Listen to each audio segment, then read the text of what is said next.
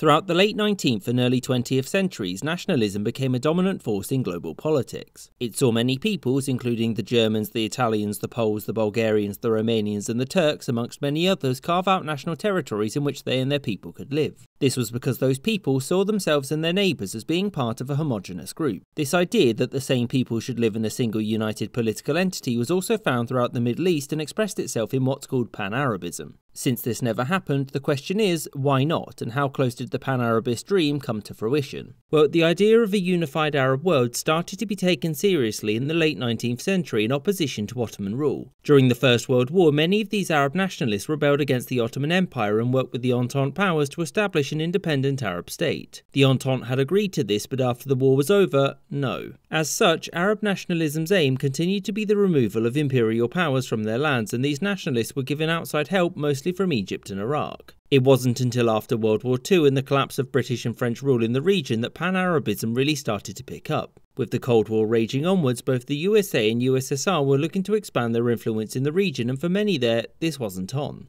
because much of the Pan-Arabist ideology focused on removing all foreign influence from the region. It was also at this point that the overwhelming majority of Arab leaders, barring Lebanon, backed the creation of an Arab state. Yet this alone wasn't enough, and here we can learn from the unification of Germany, since unification was supported by most German leaders and the German people too. Yet it required several wars to achieve, and the reason why is that much like Arab leaders, the Germans agreed that a state should be made, yet they couldn't agree on who would lead it. So 1958 arguably saw the height of Arab nationalism when two attempts were made at building an Arab state. The first saw Egypt and Syria merge to become the United Arab Republic under Egyptian President Gamal Abdel Nasser. The unification came about after the people of Syria got a bit communisty. Thus, the Syrian leadership approached Nasser to unify the states and put down any potential issues. There were several problems though. The first was that Syria was mostly turned into an Egyptian colony and it had little to no voice in the Union, and also, whilst Nasser was no friend of communism, he wasn't exactly protective of the business interests of Syria's leaders, and after numerous economic reforms they decided that this was a bad idea, and in 1961 Syria declared its independence. The second Arab state of 1958 was the Arab Federation, made from the merger of Iraq and Jordan, whose kings were cousins. Now, this union went nowhere because both had wildly different interests and neither could decide on who would be in charge. Not that the question mattered for long, since Faisal II, the king of Iraq, was deposed in a coup shortly afterwards. After this there was one more notable attempt, and this was in 1971 when a coup in Libya placed Muammar Gaddafi in charge, who promptly proposed a union with Egypt, Sudan and Syria. This was backed by both the leaders and peoples of these countries, but it fell apart where nobody could decide on the details, notably who would be in charge. And ultimately it's this reason why the creation of an Arab state failed. The public backing had always been there, and the region's leaders had always pushed for the unification of the Arab world. The problem was that they all thought that they were going to be the ones to lead it. Combine this with differing foreign policy goals, particularly between the pro-Western Iraq and the pro-Soviet Egypt, and things get even more complicated. And it was these outside backers who had an interest in preventing the unification of the Arab world, since a unified Arab state would certainly have been a formidable global power, and at the height of the Cold War, nobody wanted the competition.